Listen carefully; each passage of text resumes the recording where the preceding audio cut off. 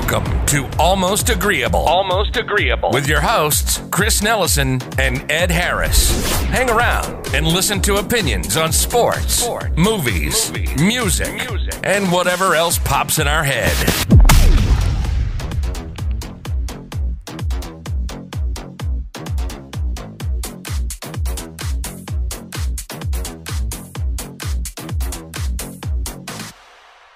Okay, welcome to another episode of the Almost Agreeable podcast. I'm your co-host, Chris Nellison. With me, as always, is Ed Harris. So, we got another sports one for you today.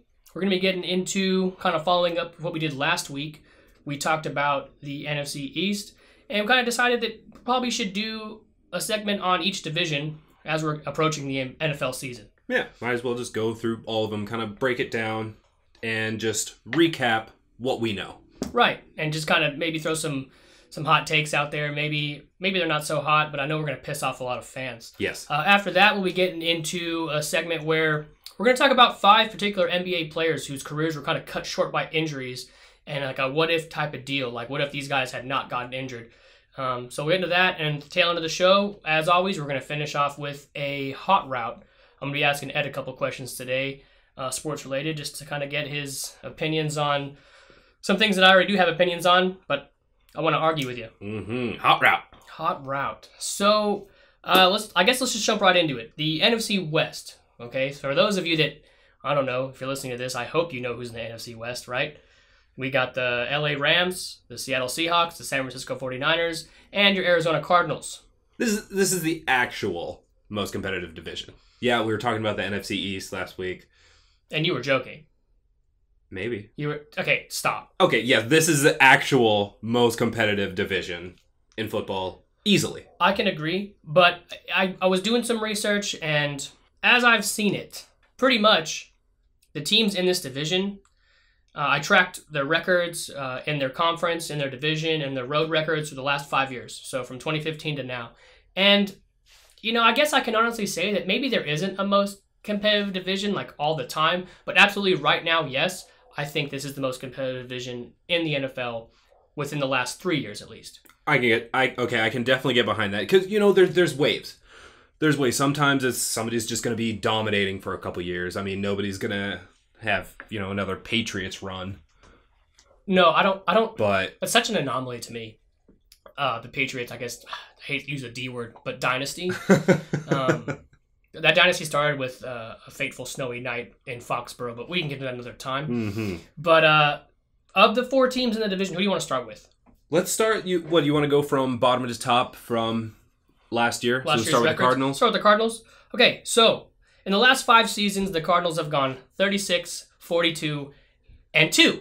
Yes. They've tied twice in the last 5 years. Okay, let's just pause for a second and talk about one of those ties. The worst football game I've ever watched in my life was one of those ties. Right, was it where they kicked field goals like from within 20 yards and missed them both? Buddy.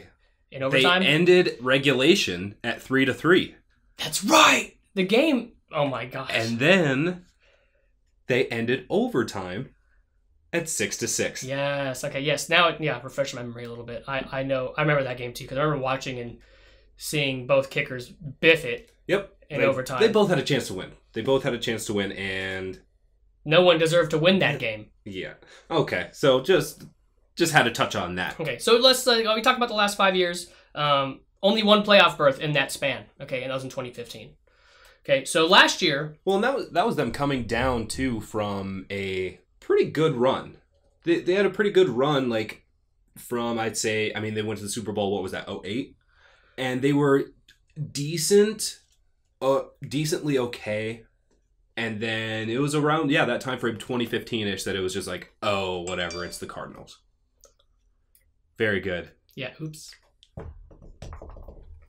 Anyways, that's they were coming off a downturn. I think the saddest part for me about that team in these last 5 years with them not doing too hot is I love Larry Fitzgerald. He's just a classy dude.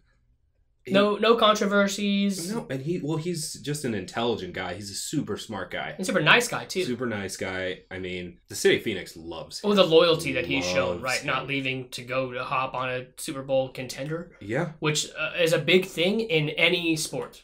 right? Yeah. You have a guy coming to the end of his career, which Larry Fitz is, I think. He's been in so long. Who knows? He might be Frank Gore.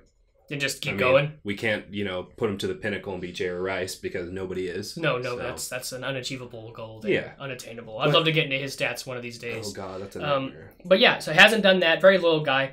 So in 2019, the Cardinals go 5-10-1. So they had one of their ties in the last 5 years last season. You got Kyler Murray coming in. He wins Rookie of the Year. He throws 20 touchdowns, 12 picks.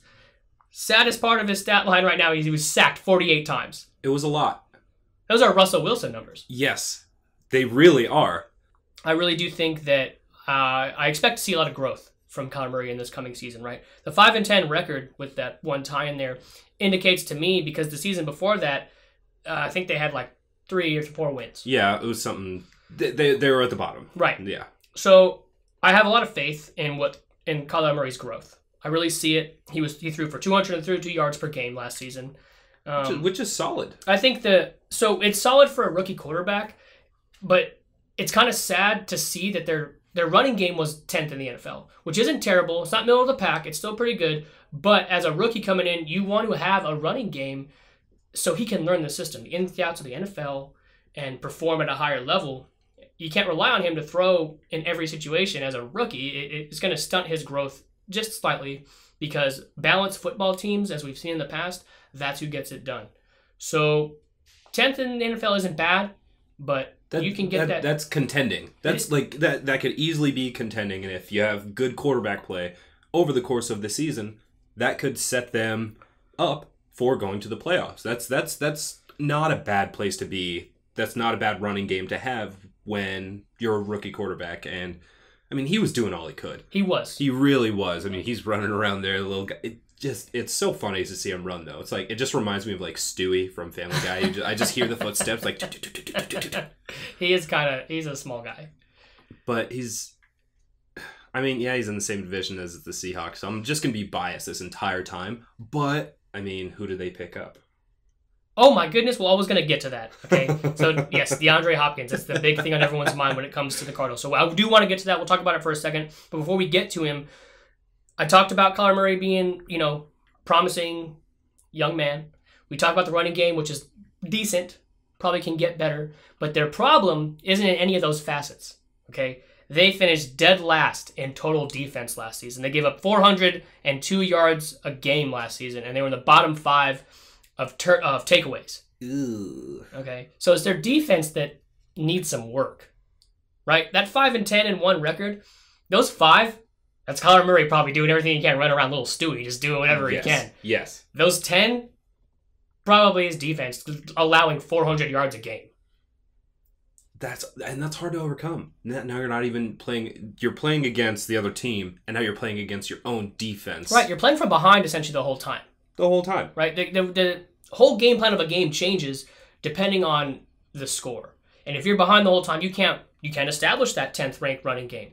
If you're behind, you're playing from behind, you got to speed up, you got to throw. Messes with the mindset of not just any quarterback, but of a rookie. That now putting the thought into their head like, okay, well, I need to be the guy. Right. Because you have to be. Like, that's kind of what your team needs you to be, when that's not really conducive to, maybe developing a complete quarterback. You want them to have multiple facets of their game and always playing from behind. And yeah, of course, quarterbacks are the guys, but always having to be is stressful. Well, I feel like that's why most of your very successful quarterbacks that we have grown up with have been dudes that sat on the bench for their first couple of years of their career. Yeah. Okay, Tom Brady, Aaron Rodgers. Those type of quarterbacks sat behind another quarterback for a couple of years. They studied the playbook. They watched film. They watched these guys do their thing. Pat right? Mahomes. Now he sat for a little bit. He sat for a little bit, right? Not as long as, let's say, Aaron Rodgers did behind Brett Favre. Correct. Right? Tom Brady came in because Drew Bledsoe gets hurt. But those guys sat behind a quarterback for a couple of years. Kyler Murray, like you said, thrown right in and constantly behind in games where he has to be the guy. And he won Rookie of the Year. He showed that he potentially could be the guy. He shows promise. So I do like the Cardinals. I'm setting an over-under at 7.5 wins. Okay. But that's a tough division. So That's the saddest part is that maybe they are on the uptick, but damn, do they play in a fucking very good division. Maybe. We'll see what the Rams do. I was like, oh, that's a pretty good, I don't know. I was like, I could see, I'll take the under on that. Let's say 7. 7. I'll take the under on that. Now let's talk about DeAndre Hopkins. Man, am I jealous of that. Like, that guy, it wasn't this past year, but it was the year before. The guy had 0 drops. 0. How? Just throw it in his general direction. He'll come down with it. He'll come down with it. And he had some catches that just ended up being thrown out because of PI. Right. And he would still catch those ridiculous body control catches. No, it is ridiculous. And this is going to be amazing for what we just talked about, for Kyler Murray. Right? To have a guy who's, if you just throw it in his general direction, I mean, Jameis Winston would love a guy like this. Dude, yeah, just, okay. Well, hey, man, he's got Mike Evans. Well, he had Mike Evans and Godwin. Yeah. He had some guys who were just doing it. And that's what I think DeAndre Hopkins can bring to this offense. That is true. Is a playmaker who catches everything, 0 drops, you said. That is an amazing stat. Ridiculous. Okay, so, like I said, he's one of the biggest reasons I give the 7.5, right? And I feel like that's low. But factored into that is the division they play in. And, well, yeah, absolutely. You got 6 games. You got 2 against the Seahawks, 2 against the 49ers, and 2 against the Rams. That's a hot one. Okay, they went 1-5 in the division last year. Just saying. Yikes. Yeah, it's not good. It's not good. So, like I said, over under 7.5. I'll give them that. Okay. So let's go into the Rams now. Let's go into the Rams. What were the Rams last year? They were, 9-7? They were 9-7. I don't know. What happened to the Rams? Todd Gurley. Yeah, okay. That's going to be my biggest talking points today. That is 100% correct. Okay, 9-7. Goff throws 22 touchdowns, 16 picks. Only sacked 22 times. Not a bad number. Yeah. Okay. He averaged close to 300 yards a game, 289. Okay. But they were 26th in rushing. This takes us back to Todd Gurley. Only 93 yards per game in rushing. Todd Gurley, we're going back 5 years talking about stats and stuff like that. Todd Gurley, I think it was their last year of being the St. Louis Rams. I think it was 2015. And in that time frame, they was still just like, oh, it's the Rams. They're winning 3 games a year, 2 games a year. They were bottom feeders with Jeff Fisher. Yes. Right? When Jeff Fisher was head coach, and they were bottom feeders. But he always lit up the Seahawks, dude. I mean, you see somebody twice a year, of course, something's going to happen. That's the great thing about divisional games. But man, it was, I have some friends who are Rams fans, and they're just like, oh, well, we're going to count this as a loss. We're playing the Seahawks. And I'm like, I don't think so. Because Todd Gurley just decides that he wants to do whatever he wants. Right, and now he's gone. To the Falcons. Well, that'll be another episode when we talk about the NFC South. Right? That's a good division, too. That actually is a very competitive Do you know division. who else the Rams lost this year? Clay Matthews. Where do you get a pass rush outside of Aaron Donald? The Rams, I see I feel like, personally, to me, I see the Cardinals having a better record than the Rams this year. You see them taking a big step back? I do, taking a big step back. So, when they went out and signed everybody, all of these people, yes, everybody, I was sitting there watching it, being, a Seahawks fan, and being like, you know what, I hope they do this, and then nothing happens. And then they just wasted everything. It was a bunch of one-year deals. It was. And it got them to the Super Bowl that year. It absolutely did. It worked. It did work. It did. Because that was a terrible Super Bowl, too, against the Patriots. That was like a low-scoring game. Yeah, we were taking side bets the whole game. That's right. We were playing the dollar bet game. DBS, dollar bet system. Trademarked. So they had all these one-year deals with all these guys. And then, they leave. Clay Matthews is gone. Todd Gurley is gone. I see him taking a big step back. And I know a couple of Ram fans that may or may not be listening to this, but they're taking a step back. I'm sorry, I'm not sorry. No apologies, not at all. I like Sean McVay. He's an innovator. He's a young guy. Super smart guy. Super smart guy. He's going to be around for a while if he can keep him above water. I don't think should be a problem with the talent that they currently have. They have talent, and I think a lot of Jared Goff's success was because you had Todd Gurley in the backfield. I do agree with that. Well, I guess let's go back to, do you think that, Sean McVay came out in, 2017 and was just like hot? Like he just did great. Do you think that people have figured out like this new Wonder Boy? Do you think that's what it is? Okay, so that's a double tiered question because I don't think they figured it out, but it's becoming more common because it's not just McVay anymore. Yeah. Kyle Shanahan comes into San Francisco. Yeah. He's doing the same kind of thing. You have younger coaches coming in with these different kind of schemes, and maybe they're figuring it out. I think Sean McVay could maybe have one more winning season in his tenure, but his time is running out, especially with no running game. What are you going to do? Well, I mean, okay, that's the thing about running backs is they're not a dime a dozen. I mean, prolific running backs are like hard to come by, Right. But coming by a running back who can just get the job done, if you have a decent O-line, that's what you can get by with that. You don't need a Zeke. You don't need a Saquon. You don't. You just don't. But it definitely fucking helps. And that's what I'm saying. That's why you need a Todd Gurley, because that 26th ranked defense or rushing game doesn't just reflect the lack of Gurley. It reflects the offensive line. Yeah. So no, they can't just bring in anybody unless they revamp their offensive line. So let's just stop talking about the Rams. I hate them anyways. Taking a step back, and that's an objective. I just said I hated them, but it's objective that I think they're taking a step back. I'm looking at stats. I'm looking at personnel changes and looking at growth within their division. Right, with the Cardinals more particularly. That's why, hot take right now, they're finishing at the bottom of the NFC West next year. That's a hot one. That is a hot one. Let's move on to the 49ers. Right on to the 49ers, okay. Yeah, I figured you want to talk about the Seahawks last. Okay, we can do that. Okay. The 49ers weren't good for the last 5 years until last season. Okay, they went 20-50 in the last 5 seasons. Between their 2 Super Bowls, they were not great. No, I don't know why you're saying they're not great. They were terrible. They were not. No, you need to sugarcoat it. You got to throw the word great in there to make them feel good about themselves, but they were terrible, okay? And I know a lot of 49er fans, and this is for them.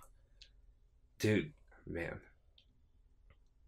2019, 13-3. 13-3. They went out and had Jimmy G leading the way. 27 touchdowns. Yeah. 13 picks.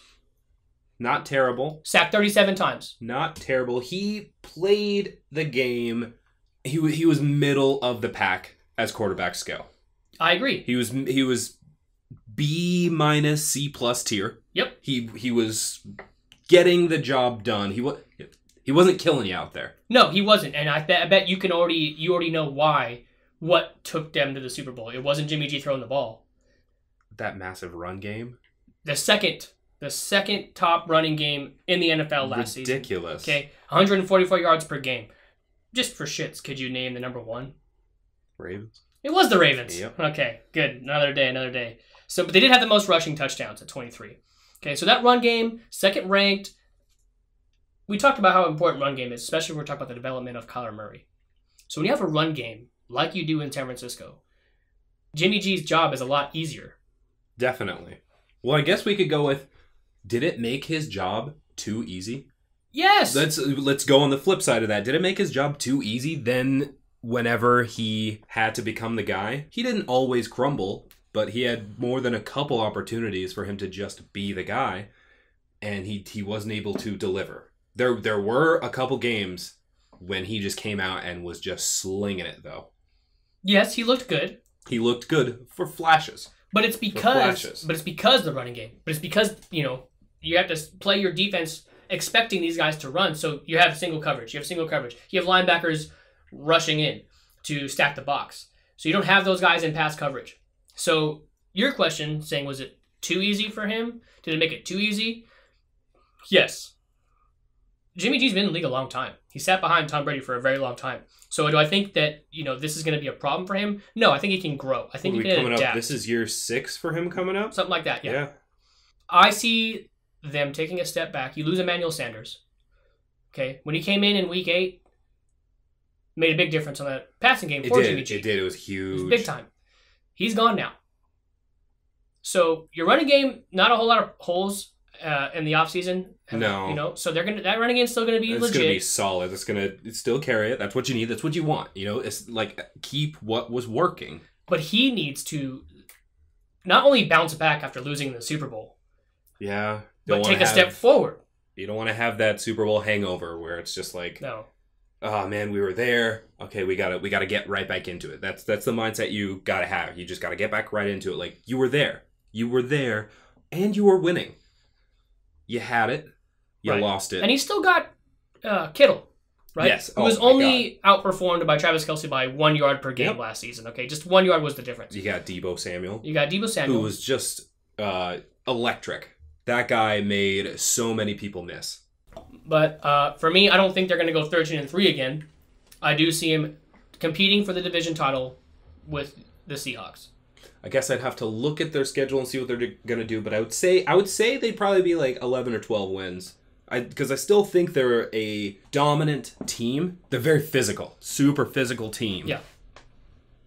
A lot of good names on it. And if it really all just depends on Jimmy G. He needs to step now into being a leader. Yes. Okay, you have now finally a full season.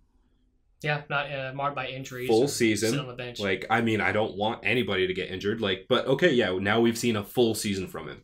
What are we going to see in this next full season? Right. He has to continually improve. You know, you have to get better. You have to sometimes carry your team. You don't want it to be all the time. Like poor Kyler. Like poor Kyler and the next team we're going to get into, poor Russell Wilson. Okay, well, it's a good segue. Poor Russell Wilson. It's a good segue. Let's talk about those Seahawks. Oh, man. Seahawks have been the most successful team in that division in the last 5 years.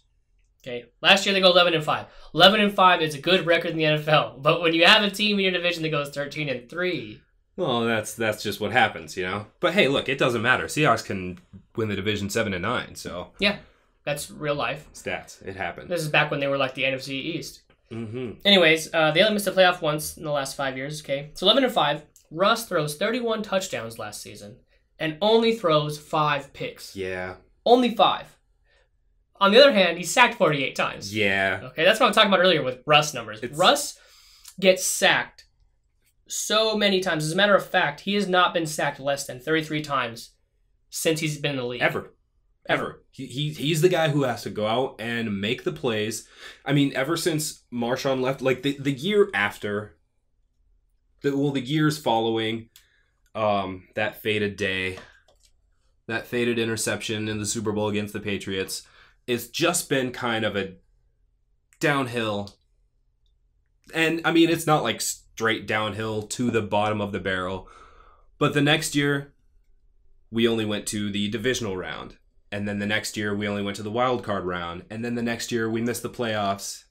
And then we had made it back. Well, I'm not done talking about sacks yet. I'm really not. Okay, I want to. Why do you have so many sack stats? Because it's a big deal. Because you just said before we got into this, the segue you made was that depending on one guy. And when you depend on one guy that like this and how it goes, since he's been in the league, okay, sacked 33 times, then 44, then 42, then 45, then 41, then 43, and then 51 times. Mm-hmm. And he still throws up stats like 31 touchdowns and only 5 picks. Yes, that is the guy. If the Seahawks did not have Russell Wilson, they're easily... I mean, last year they predicted that the Seahawks would go 4-12. They don't have Russell Wilson. Absolutely, that happens. Yes. You throw any other... I mean, not any other quarterback, but you throw 29, 28 of the other starting quarterbacks in the league in his position, they're getting 5 wins. And they're only getting sacked more times because Russ can move. Well, that's actually him getting sacked is kind of conducive to his play style. Because he runs around so much and extends the play so much, that's why he gets sacked so much. It's a good take. If he wasn't doing all that stuff, he wouldn't get sacked as much. Yes, the O-line is kind of a turnstile, just letting people in and doing whatever they want. Running backs not picking up blocks. Yeah, but if he wasn't running around extending the plays, he would be sacked less. So it's just his play style is conducive to him being sacked more. But clearly, it works. He's never missed a start. Since he's been drafted, he's been the starter. Never missed a game. Oh, knock on wood. I was trying to do knock on wood if you're with me. Yeah. Hey. Okay. We talked about Russ, right? 4th in rushing as a team. That's great. Fantastic. That's great. So that probably helps out a lot for Russ. The only I want to tell you this. The Seahawks' margin of victory last season was 0.6. Yeah, it's not good. 0.6. Yeah, but what were they, like 7-1 in one-score games? Something like that? Yeah, they're really good at winning the close ones. Yes. They leave you really biting your nails at the end there. I have never been more stressed, like, being a Seahawks fan. Just every single game, the first half doesn't matter. You've always said this. I can attest. You've always said this. We could be up by 25, 24, and you're like, don't worry. We like to make it a nail biter. Let's make this one close. Yeah. Give the fans what they paid for. So that's what the Seahawks, I think they just love doing that. They love making it dramatic. They'll have some weird plays where it's just like, oh, well, now the other team is back, or we're down, and just nothing's working the entire time. And then it's like, oh, end of the third quarter. It's like, oh, we're playing a game. Wait, I'm Russell Wilson. Let me just win. Right. And then be the most, like, chill dude ever. He is. Okay, so we got to kind of speed this up a little bit. I want to talk about Jamal Adams before we leave this segment. Okay, let's just hop onto that real quick. Yeah, Jamal Adams coming in, right? 3-year career so far. He's been a 2-time Pro Bowler and a 1-time first-team All-Pro. Okay, he's got 2 picks, 25 passes defensed, 6 forced fumbles, 12 sacks, and 210 solo tackles. 32 QB pressures. In the span that he's done that, Seattle as a team has only had 26. Mm-hmm. Now, I know this isn't Legion of Boom we're talking about, but defense is a big part of your guys' identity during your successful run. Since Pete Carroll. That's what it's been. It's been defense and Russell Wilson. So, do you like this? Do you like this, him coming in? It's a tough one because you can say that, okay, yeah, the Seahawks have flopped on a lot of their first-round picks, and maybe they have. But they've done great with every pick after that. They've done great with so many picks after that. But what is bad is they usually use those first-round picks and turn them into maybe 4 or 5 or 6 other picks where they might be more successful. So now we're missing out on not just 2 first-round picks, but that could transfer into possibly 10 picks. 3rd, 4th, 5th rounders over the next 2 years. Right. So we may be losing out on some talent that we do actually want. Like in your offensive line? Ow. But I still think it's a good move. It's very Belichickian of them to do that. Just to go out and get a guy who is established. Get a guy who knows the ropes, and instead of taking a gamble in the draft, you just it's not even as much of a gamble. You go out and get a guy who is pretty solidified in what he can do for you on the field. Right. So, do you like it? It's a good move. Okay, it's a good move. All right, just before we end this, from the bottom to the top, my hot take, Rams, Arizona, 49ers. 49ers, okay. Seahawks. Okay. And that's not just to appease you, because I don't give a shit. Do you agree, disagree? Oh, man, I guess I'd have to go through the specific schedules, but I think, oh, man, I would actually do a completely different, I'm going to say Arizona is still last. Okay. But doing better. Right. I'm going to say that there is a more clear-cut division winner this year instead of just by 2 games. Might be maybe even 3. But I'm saying the Cardinals, and then the Rams, and then the Seahawks, and then the 49ers. Good. I'm glad we disagree. Literally what happened this year will happen again. And we'll see what the Seahawks can do in those one-score games. Hopefully we'll have less of them. All right. Very good. Very good. I liked that. I enjoyed that. That concludes our first segment talking about the NFC West. NFC best. Oh, okay. We're doing that now. Okay. So, I guess we're going to shift gears here. Go back into the NBA. We know that the season is coming back soon. but we're not going to really get into any current events, right? There's not a whole lot to talk about as far as, the bubble just yet. So we're going to talk about some past things.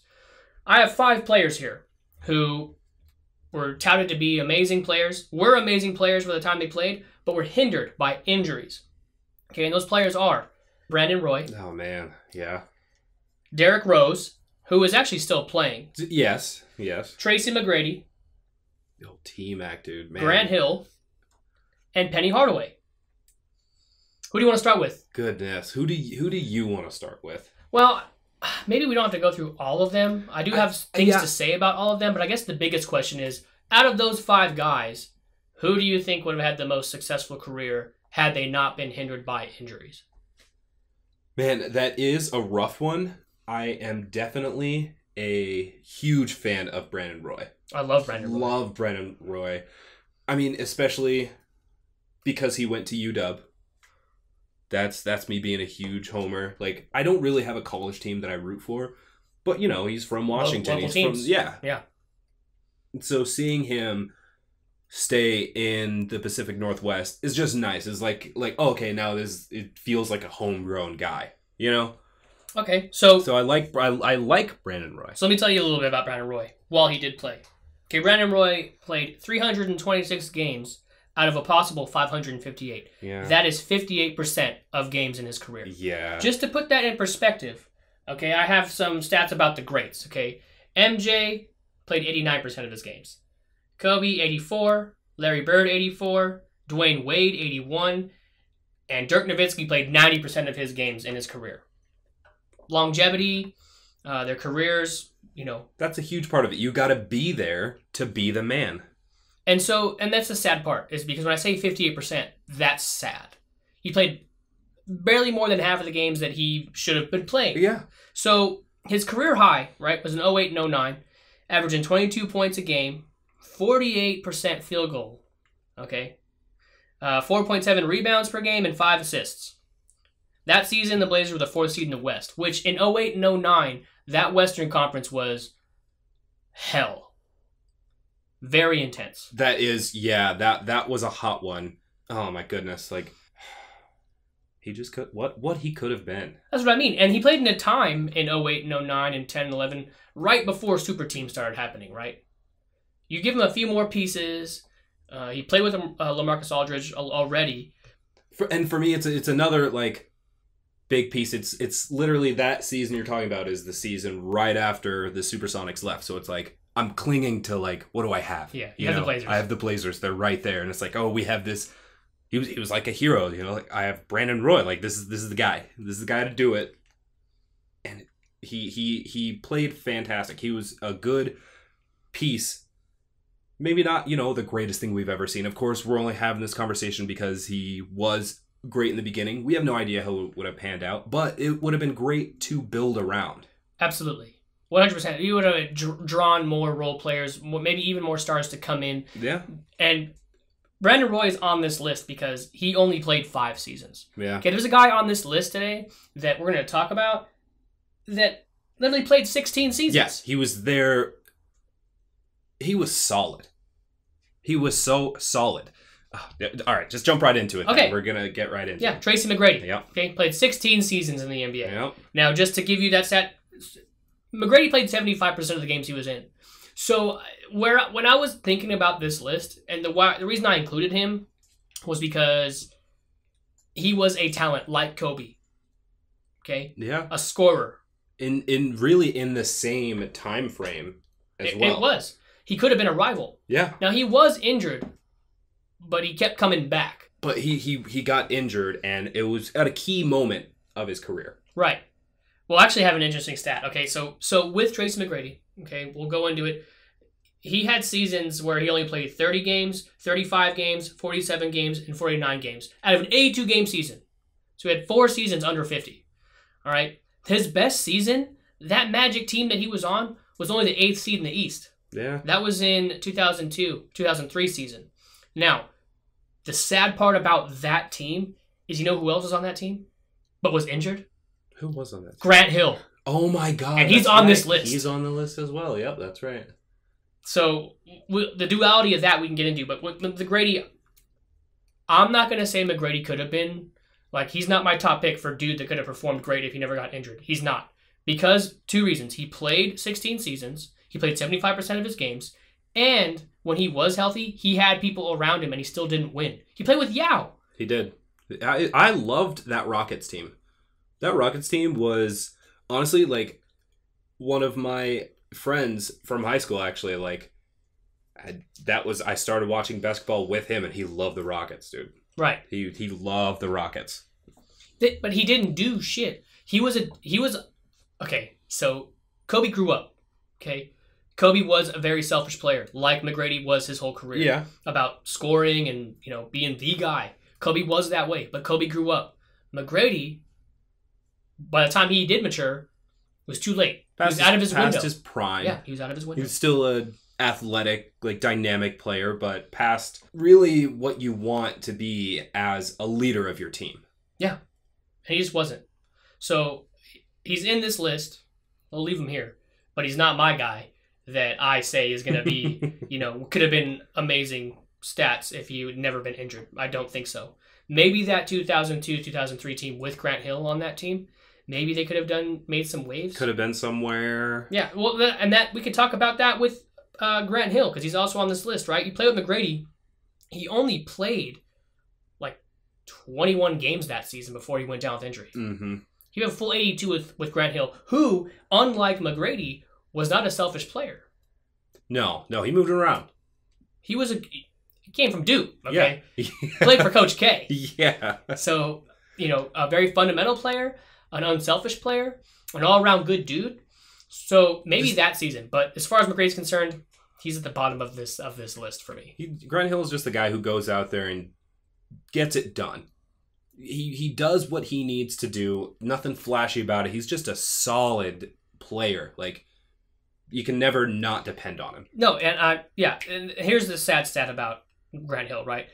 67% of his possible games played, he played. He had seasons with 14, 4, 29, 0, and 21 games played. That's 5 seasons of less than 30 games. All right. His career high came in 2000. He's scoring 26 points a game. He had a great field goal percentage at 48, averaging 6 rebounds, 5 assists, and he was with the Pistons at this time by himself. Okay, and they still got 7th in the East seed that year for playoffs. It's sad. He had a resurgence with Phoenix, but also it was outside of his window. He did play great for that Phoenix team. Yes. He did, but he was still outside of his window. That team was pretty much all Steve Nash and Amari Stoudemire. Basically, yeah. But he was there and he played great. It's just it was outside of his window. And I feel like on my list, he's not at the top of it, but I do feel the most sympathy for him because of how great of a guy he was. He's just a good guy. Like, yes. you that's a guy you root for. You just want him to succeed. You do. I don't know. I hated him for a little while because he was a Phoenix Sun. Okay, was a rival of the Lakers for a little bit of a small period of time there. But I do have sympathy for Grant Hill. I don't think he ever would have been the guy because of his personality, because of his play style, because of the way he played. Yeah, he would have been a great number 2. Absolutely. Right? Like maybe in the type of way that kind of D-Wade was playing with LeBron. Yeah, exactly. Like how I was saying on our last hot route, that D-Wade is the more elusive kind of guy who's just going to really get in there and do what needs to get done. That was Grant Hill. Just getting things done. Right. And so it's very sad. It makes me sad. Because, like I said, played for Coach K, dude. I love Coach K. All right, we have 2 more left on this list. Do you want to go with Penny? We can go with Penny. Let's go with Penny. Okay, let's go with Penny. Penny played 58% of the games he could have played in. It's just the exact same number as Brandon Roy. Just, but he played sad. 13 seasons. Exactly. Like just the same percentage, but just to realize how long he played is even more like it hits harder because he missed that many more games. Yeah, his seasons of games played is worse than what I just said about Grant Hill, right? He had seasons of 19, 4, 37, 4 again, 0, and 16. And if for those of you that didn't catch this earlier, that's out of 82 games. That is not even a full season added up right there. It's really not. So it's sad. Okay, so his career high obviously was when he played with Shaq. Yeah. Okay. People can't forget that he played with Shaq. He was Kobe before Kobe was Shaq's Robin. Yes. Yes. I mean, shout out that magic moment. And he was very good. He was a better teammate than Kobe was he played with Shaq. He was. And so that season where he had his career high, his 21 points per game, he was shooting a 51% from the field. Okay, that's half. Half your shots are going in. 4 rebounds, 7 assists. Okay, they got the second seed in the East in that season. They went 60-22. Do you know why they were the second in the East that season? This is the 95-96 season. Oh, God. The old Bulls. Hey, which Bulls? Oh, the GOAT Bulls. Oh, the 72-10 Bulls, yeah. The GOAT Bulls. Imagine having that team best Bulls. With Penny and Shaq going 60-22, feeling good about yourself. But these assholes are over here. Well, we had so many teams in the Bulls dynasty that were amazing teams. I think about the Knicks, that just fell through. Yeah, Knicks, Sonics, Jazz, Pacers. We had so many teams in that time frame that were just like, oh, nah, don't worry about them. You guys are not in the history books because, well, we're better. But that's where Penny was in the shadow of a giant. Yes, he was. And then Shaq leaves. Okay, and then pretty sad for Penny is that after Shaq leaves, even without all those injury seasons, he doesn't ever play with anyone else that's of mention. Okay, he doesn't. So, his career stats, not bad. 15 points per game, 4.5 rebounds, 5 assists. It's just kind of sad. His career, obviously, with injuries, but never played with anyone else. That's the saddest part for me. He never got paired because of his injuries. No one wanted him. So Penny's there. Now, the last guy on our list is my number one. That's your number one? My number one. D Rose. I actually didn't. Yes, it's D Rose. I didn't do this on purpose. I didn't save D Rose for last. We just kind of got here. We just meandered, and this is where we ended up. D Rose is still playing. He's still playing, but he's not. He's not the guy. He's not the guy. It's sad. Okay, so D Rose only has 4 seasons of substantial amount of time missed. He had seasons of 39, 0, 10, and 25. And he's made his comeback, but it's just outside of his window, like we've been saying. Career highs, 25 points per game, 44 field goal percentage, 4 rebounds a game, almost 8 assists a game. And that was in the 2010-2011 season. Was that his MVP season? That was his MVP season where they took the Heat to 7 games. Yep. 62-20. Youngest MVP to date. They were the number 1 seed in the East that year. Yep. The problem for him is he played against prime LeBron and D Wade and Chris Bosh. And what are you gonna do? I mean, it's a super team. It was actually a very competitive East. Oh yeah. Eastern Conference in that time frame, which is uncommon to say because usually it's the West that's very good. You have teams in the A seed that have won 50 games. Yeah. So he had such a great team around him with Boozer, Taj Gibson, Prime Noah. Prime Joakim Noah was a force. Yeah, he was back then. He was a force. He was. He didn't need to fucking worry about scoring. And that was the great thing about him is that he knew he needed to play defense. He knew he needed to rebound. Yeah. Couldn't shoot free throws for shit, but it didn't matter because you knew who was going to the line? Yep. Derrick Rose. Yeah. All right. He's my guy because of that MVP season. If he can stay healthy, and that was only his 3rd, 4th year in the league, maybe 2nd or 3rd. And so if he can stay healthy, LeBron leaves for Cleveland. He leaves that super team. He can win titles with the Bulls. D Rose owns the East. He does. I mean, yes, LeBron goes back to a team with Kyrie Irving on it, but yeah, prime Derrick Rose I would take over Kyrie Irving. Hot take. Man, that is a hot one. So I can definitely get behind that pick. The youngest MVP ever. Yes. Taking the super team out to 7. 7 games. And what they could have had could have been massive. It could have been great for years to come.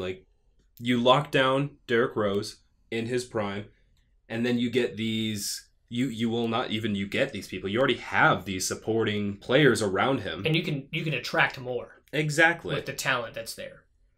You look at most of the successful teams that have won multiple titles or anything. It's they have the talent there to win titles, but then they attract more people that can fill in roles that you're looking for, and they're more willing to come because they have a shot to win a title. And it's rough for me, so I'm looking at this. It's like, all right, D Rose is your one, just like, because I would have loved to see, you know, what he could have done with that team, but we do still get to see him play. We got to and get to see him. So that's why you're going with Brandon Roy. So that's why I'm going with Brandon Roy. I fucking knew it. Because we didn't, like, it. He just fizzled out.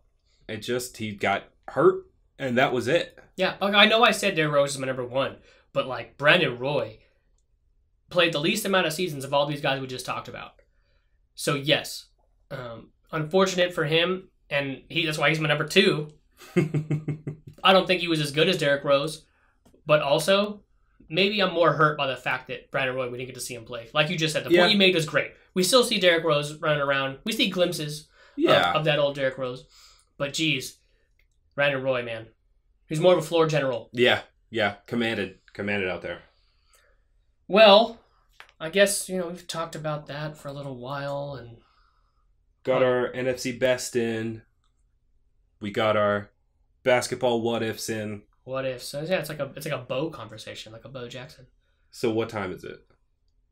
It is time for Hot Route. Hot Route. Hot Route. Okay, I'm Hot Routing you today. Okay, perfect. All right, what do we got? Because I didn't have any hot routes for you anyway, so it would have been awkward. All right, so I have a couple questions for you. Actually, a few. I have 3. They're going to increase in difficulty as we go on. Perfect. I hate it. Good. Okay, so Last Dance just got put on Netflix. Oh my God, So those of you that didn't watch it when it came out, you can watch it now. Gotta watch The Last Dance. If you did watch it, you saw that Michael Jordan wouldn't play baseball. So he missed a season, came back at the end of that second season, wasn't able to get the Bulls to a title. Do you think if Michael Jordan does not take a baseball sabbatical, he has 8 rings instead of 6? I think no. Those 2 three-peats were different teams, and he needed to leave. He had just won a 3-peat. Who had done that before him? The Celtics. The Celtics. So that was it. That was the only team that had done it before him. So he's at the top. The hunger's gone.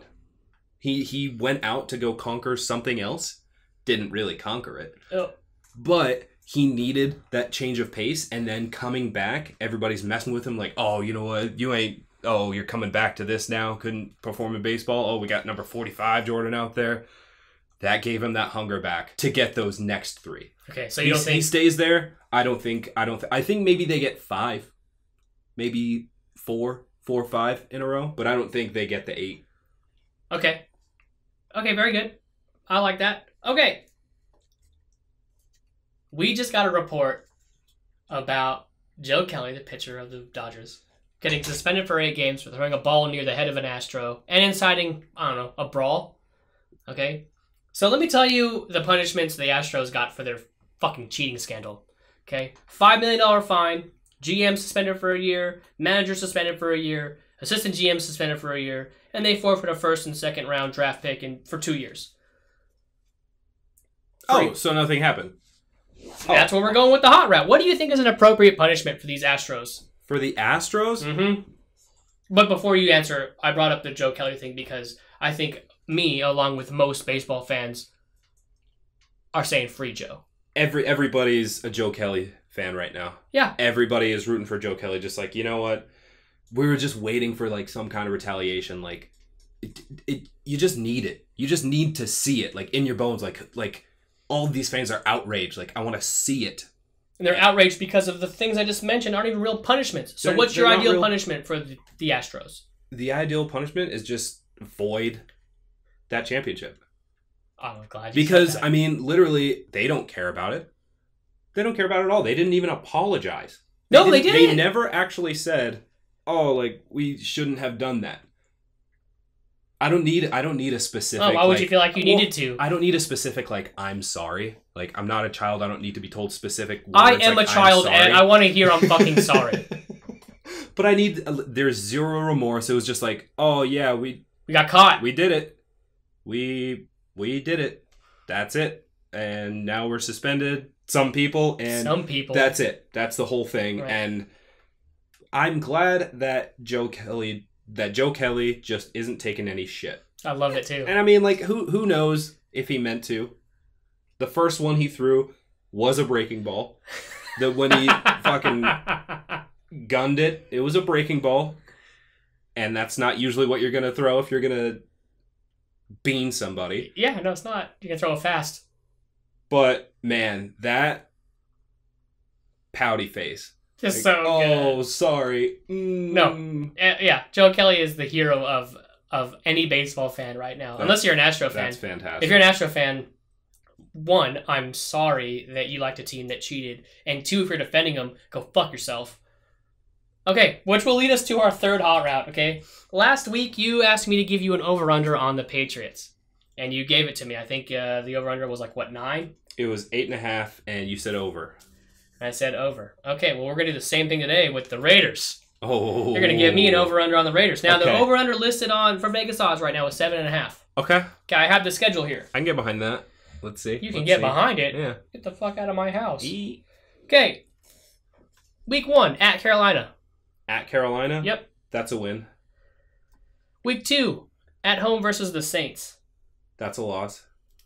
Week 3, at New England. That's a loss.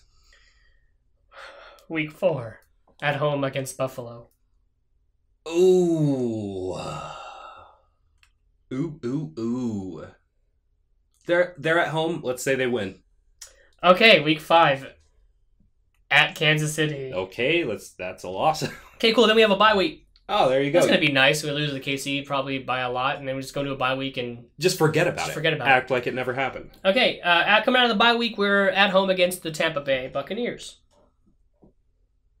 That's a loss. Sorry. Oh, because Tom Brady's there? No, because Gronk.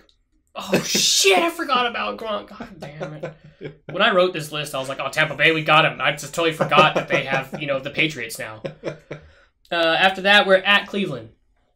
That's a win. And then at LA Chargers, or essentially our second home. Yeah, no, that's another win. Then we're at home versus the Broncos. At home?